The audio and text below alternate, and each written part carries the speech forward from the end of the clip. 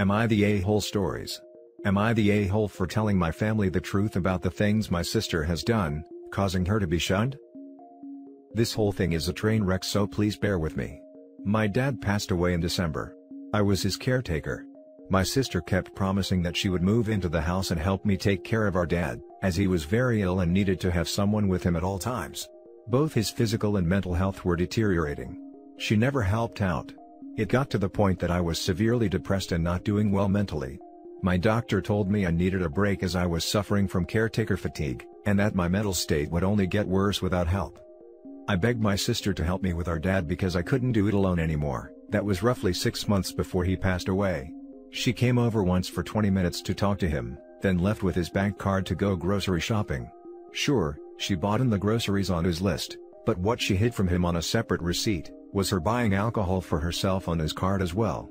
Due to his mental state, he never noticed the extra missing money on his account.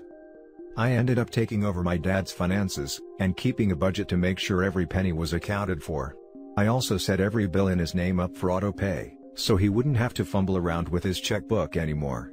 All of this was suggested by my dad himself, as he knew his mind wouldn't be there much longer and didn't want to stress over making payments on time.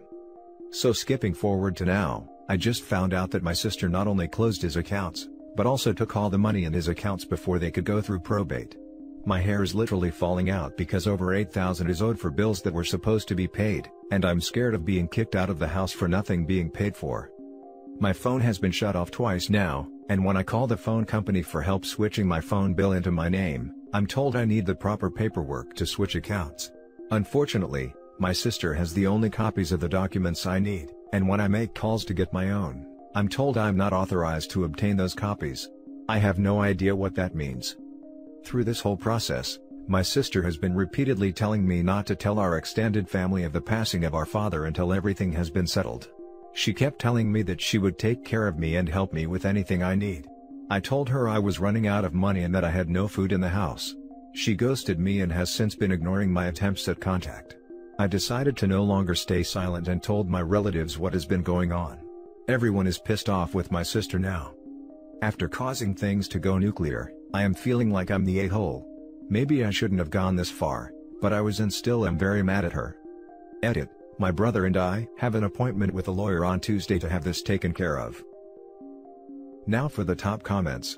Not the a-hole, but this is above Reddit's pay grade. You need to see a lawyer. Do not go to r/legal advice, do not pass go. Call a lawyer immediately. I forgot to add that I will be seeing a lawyer on Tuesday. I was stupid enough to believe her when she said she found a probate lawyer right after he passed away. I'm sorry you are going through this. My family went through something similar. My advice is to keep this off Reddit and just speak to that lawyer. You are doing the right thing. Not the a-hole, your sister robbed a dying man. How could you possibly be the a-hole for calling her out on her BS? If anything, you'd be the a-hole if you didn't escalate this to the police. I've been an emotional wreck this past year and I've second-guessed every decision I've made. Part of me feels guilty that she's catching so much heat, and I don't know why. Not the a-hole, she is getting heat for this situation purely because of her own actions. Incredibly despicable actions I cannot imagine anyone doing, I might add. She is an awful human being, and at this rate, you and your lawyer need to discuss potentially having her barred from receiving anything from your dad's estate. Truthfully, I'm so stressed out from all of this that my hair has started to fall out in large clumps. I had a panic attack last night at the thought of becoming homeless or freezing in my house because of her. Now for the next story. Am I the a-hole for telling my sister I don't want anything from her? I, 22 female, have an older sister, 25 female, who I have never gotten along with. Our issues come from how different we are paired with how uncaring she is about people, until there is something she wants. Like, our cousin Michelle and her never had a good relationship either, and she even slept with Michelle's boyfriend and then bragged about it to all the kids in school, college. But then when Michelle got a really good place in the city a year later, she tried to be friends with her. With me and my sister, it has always been one thing after another. As a kid, she used to tell me my bedroom was a place bad stuff happened in before we lived there, and would make up stories about that stuff to scare me.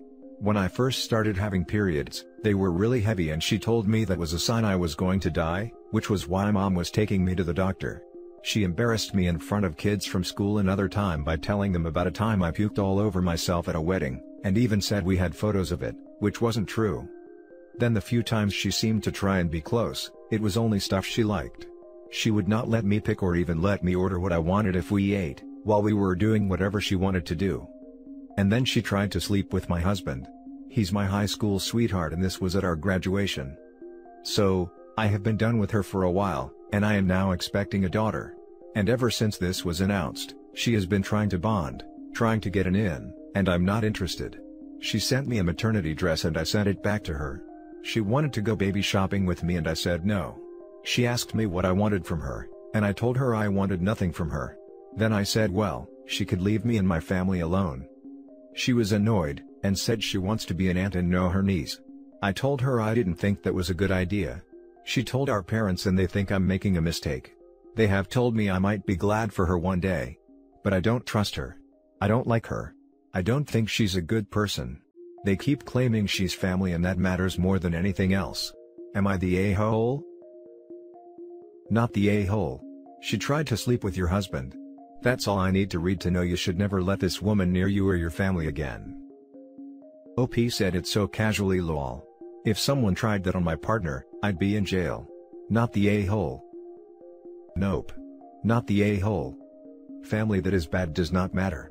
Trust your instincts and make no apologies. Gray rock your family on the subject. Not the a-hole. She is toxic. You don't need her around, and you certainly don't want to set her up as a role model for your child. If family was so important to her, she wouldn't have done all the things she's done. Not the a-hole. I have a sibling who behaves this way, and I gotta tell you, my life has been so much happier and more positive since I chopped her out of my life entirely. Blocked on everything, we live in separate towns, the works. I don't see her, and I don't ever want to. This family tried to seduce your husband. Everything else could be excusable, but that's a line family doesn't cross. Dictating what you eat is kinda narcissistic but not the end of the world. Telling lies about the history of your house to scare your siblings is sucky, but again, that's life with siblings so whatever. Telling schoolmates about the time when you puked up in public is also kinda par for the course in siblingdom.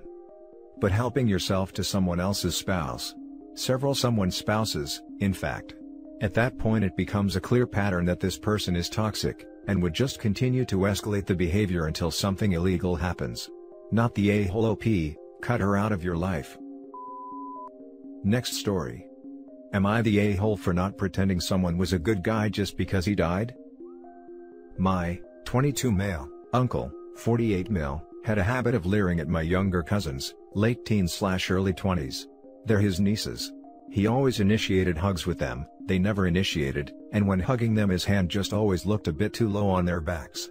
And once I saw him staring at his niece's cleavage. On Facebook, he was always posting about how much money he made on some deal. He worked in finance. He would also post pics of him with women from his workplace, all attractive and much younger than him. It's a finance job, not a modeling gig. It's obvious he purposely only hung out with the attractive women. As far as I know, he didn't do anything more than that.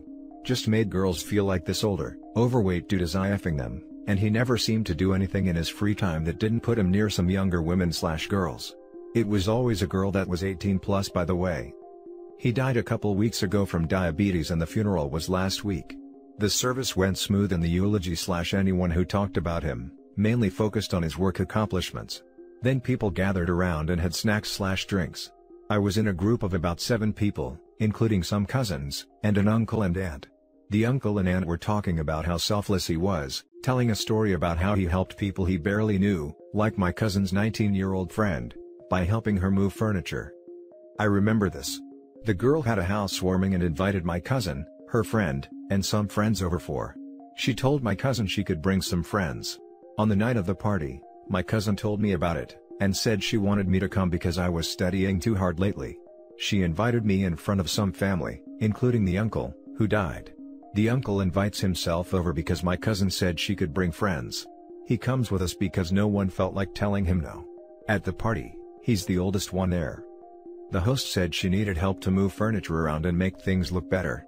My uncle's ears perk up and he says he has a professional interior designer friend, and he'd love to help her. He then asked, "How's Saturday? I'm supposed to see her then anyway." "You'll love my friend. She's great." She said, "Yeah. That works." I got the feeling like he used his female friend to make the 19-year-old feel more comfortable about him coming over. Later, I heard that after the interior designer left, he stayed back to talk with her for a long while, before she finally got the guts to say she had to go and couldn't talk to him anymore. After my living uncle and aunt tell the story about my deceased uncle helping someone he barely knew, I said, "Well, I think he was just trying to hit on her." Everyone gave me a shocked look, except my younger cousins. They looked like their day just brightened up because someone finally said it. Everyone else just walked away and didn't say anything. Later, my parents called me and said I was inappropriate. Am I the a-hole? Now for the top comments. Not the a-hole. So many people don't speak ill of the dead, but when it's true, it's true. My mom died a while back and I watched so many people do the same as you describe, so selfless, so full of light. Yeah, no, my mom was a selfish witch. She was a hardcore alcoholic who drove drunk and hurt people, she was abusive and only cared about herself, and she was found in a ditch on more than one occasion passed out drunk, but I digress. Not the a-hole because you're realistic. Sorry for ranting about my mom. Not the a-hole. I was in a similar situation with my grandfather. Funeral was just angering to those who saw his dark side. It suppressed how evil he was. But of course, it was thrown by those who didn't see or acknowledge that part of him, they only saw the good. Telling the truth about a creep is always going to make some people unhappy, regardless of when you do it. To you, you were looking out for your cousins. They were suffering in silence. To your aunt/uncle, you were tarnishing their memories of him. To me, the especially a-hole-ish thing in this is that, people who didn't like your uncle still had to go to his funeral/wake. That is just keeping up appearances for those who didn't acknowledge your uncle's slimy shortcomings, or were trying to remember only the good. LOL and not the a-hole. Good on you for outing the creepy uncle, and shame on the adults that turned a blind eye. Preach. I had an uncle that was creepy. He's my aunt's ex and has been out of our family for decades at this point. But, I'll always remember the family gathering where everyone was outside. I went inside to get something, and when I tried to go back outside, he was in the kitchen. I was pretty young, maybe 6 or 7. He told me I had done something wrong, bent me over his knee, and spanked me. Of course, I went outside crying, not understanding what I had done wrong. As an adult, I now clearly understand what had occurred. My grandmother looked at me and told me I had clearly done something wrong, or else I wouldn't have gotten a spanking. That was the end of it. This messed with me for years. I still don't tell my extended family about personal issues, and it gave me a very incorrect understanding of speaking up when something wasn't right. You have the opportunity here to change your family narrative for the better. Do not stop pointing out the truth, and if other family members do creepy stuff, or even try to protect creepy uncle, call them out. I wish just one person would have stood up for me that day. Not the a-hole. Are you sure he didn't do anything? Because it sounds like he put himself in situations with a lot of vulnerable young women. You should gently reach out to and show support for them. Yes. That should be done. You brought a great point. Now for the last story. Am I the a-hole for refusing to give the shop I opened to my unemployed brother? My family history is a bit complicated. We are an Asian family and as such, certain things are culturally appropriate. For context, it is very much encouraged for children to stay with parents well beyond 30. This is the concept of joint family. Back to my issue, me, 30 male, moved out of my family house when I was 18 to seek opportunities and employment.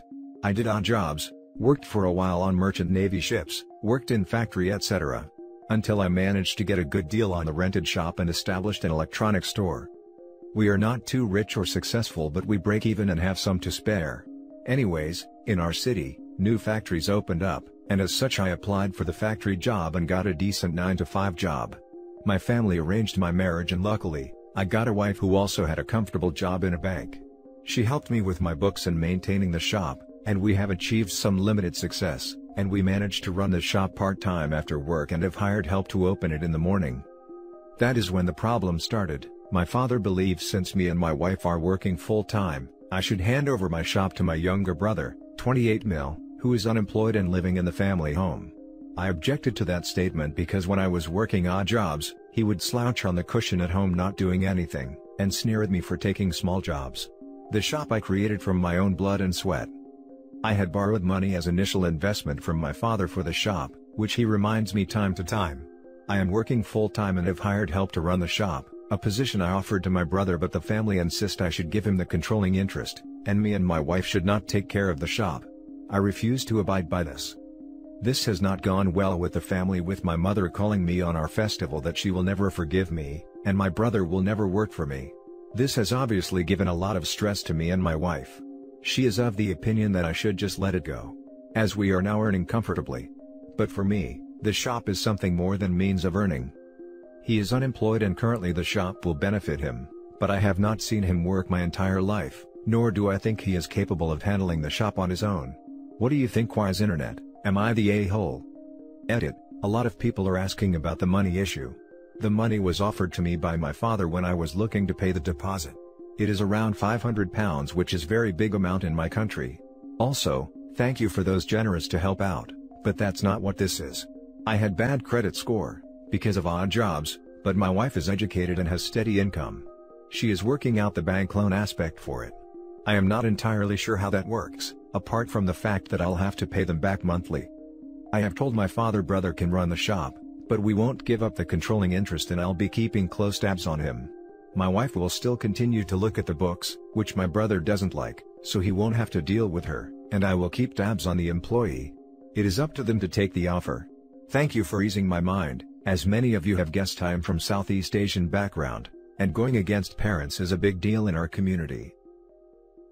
The family insist I should give him the controlling interest. Not the a-hole. There is no evidence your brother can even handle being employed, let alone running a business. It's incredibly entitled of your family to expect you to hand over a business that has succeeded because of your hard work. Hope he was kind enough to offer his brother a job too. I'd advised against even doing that. Not the a-hole. Should you also give him your wife because he's single? You worked for everything you have, it's yours to do with whatever you want. I agree. We don't live in a communist society. The rewards for the hard work Hope he put into running the shop should not go to his lazy brother. Not the a-hole. Pay back the money your father loaned you if you have not already, and he can loan it to your brother to do whatever with. That is one thing me and my wife are looking into. She believes bank will loan us the amount and we can use it to pay them back.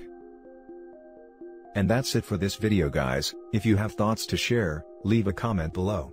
Don't forget to hit like and subscribe if you like this content. I'll catch you in the next one.